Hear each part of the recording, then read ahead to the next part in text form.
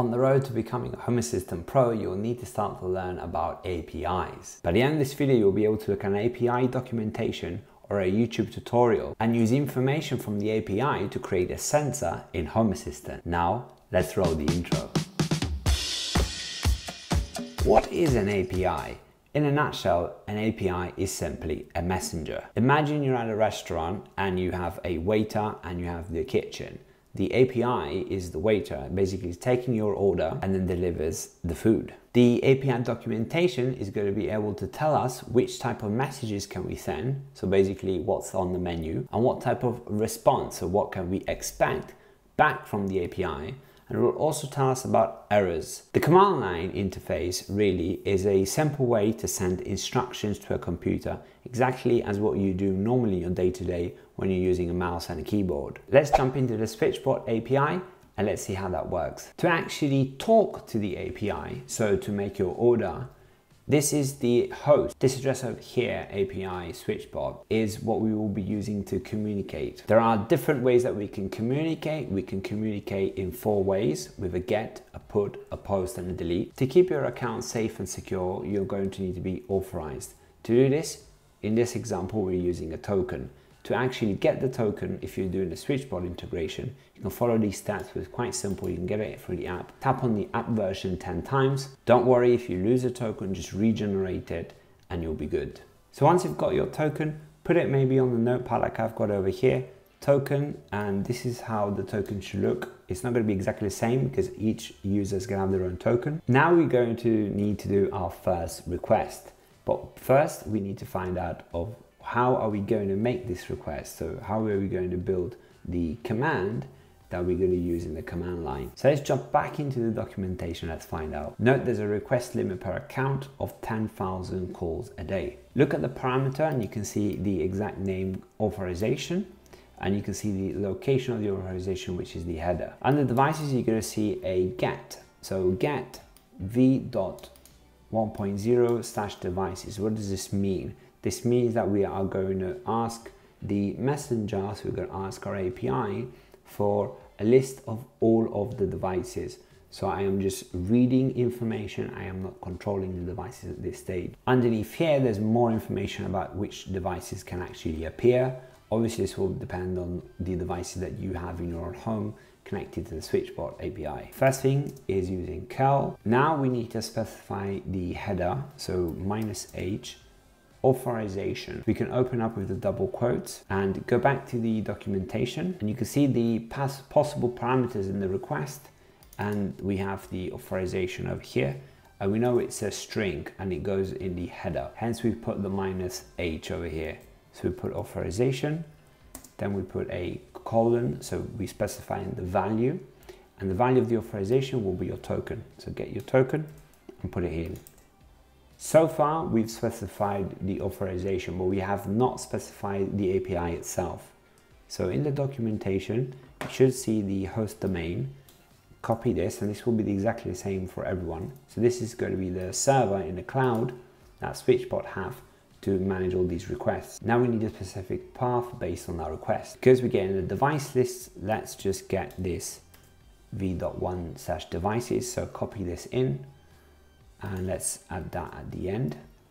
So complete command will be curl -h authorization, and this is the actual what is the authorization. So you can see this is wrapped up in the double quotes, and after that you've got the API with the devices at the end.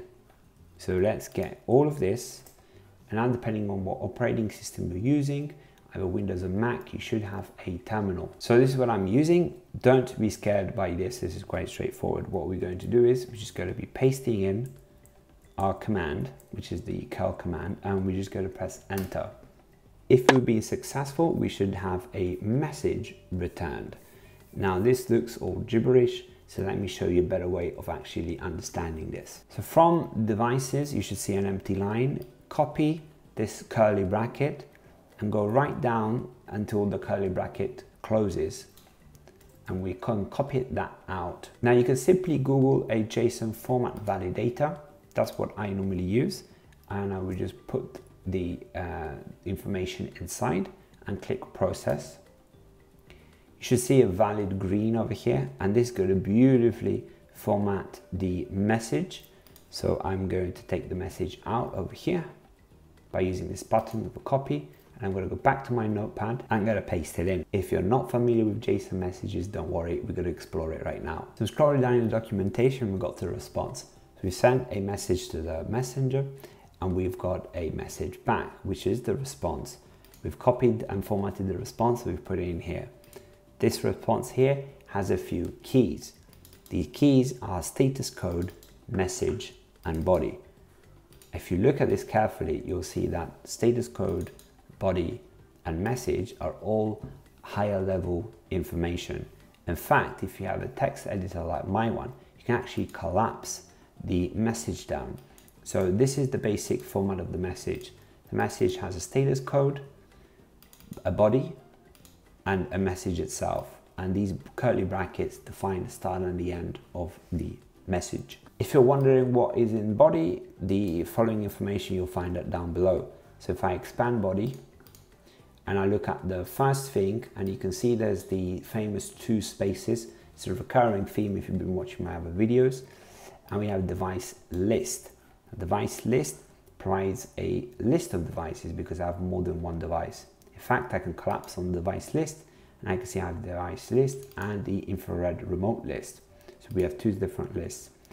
In the device list, we have device IDs. You can see over here the device name and the device type and the hub device ID. If you're getting value out of this video, remember to smash that like button and subscribe to the channel for many more Home Assistant and Smart Home Gadgets tutorials. I actually went back and you can see the SwitchBot humidifier, and I paired it with the app and I've rerun the command, and I should have the new device ID. So you can see that the humidifier appeared, and now I have 4 devices linked, which reflects what's in the app, which is fantastic. If you actually want to know what this actually means, the enable cloud service in this example is Boolean. So Boolean is a true or false value, and it determines if the cloud service is enabled or not. So if I were to disable the cloud service, this would be false. You can see there's a lot of values here in the device list that don't appear in my own response.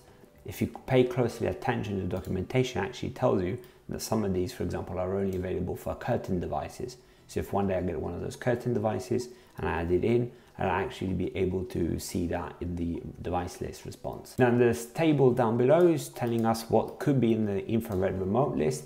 I don't have any devices to show you, hence I've got an empty array. And at the end, it shows us the status code and the message. So we have the status code 100, that actually means success. So these 2 actually link together. Now if we scroll down and we look at the device status, we can actually pick a specific device ID, and we can actually find out the status of that device. In our Scratchpad notes, we have the device ID and the token. So the token hasn't changed unless you've reset it. And in the device ID, we can basically use any device that we've got over here. So I can pick the humidifier, the room meter, the hub, or the bot. So let me pick the meter to give you an example. I'll pick this up. I've got the device ID over here. Okay, so let's start building up this again. We know we're going to need this at the end. So I'm just going to copy and paste it in. And I'm going to replace the device ID with my own device ID. So remember to remove the curly brackets. So you should have something like this. Now, if you still have from the previous part the main curl, we can copy and paste it. We have this HTTP part, so we can get rid of the part at the end and ensure that we only have 1 slash. So we have this over here complete. So I'm going to get this whole long string, paste it in and enter.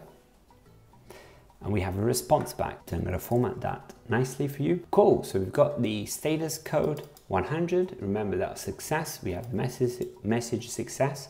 So it's pretty much the same. And over here in the body, we have more information. We have the device ID, the device type, and the hub device ID. We also have the humidity value and the temperature value.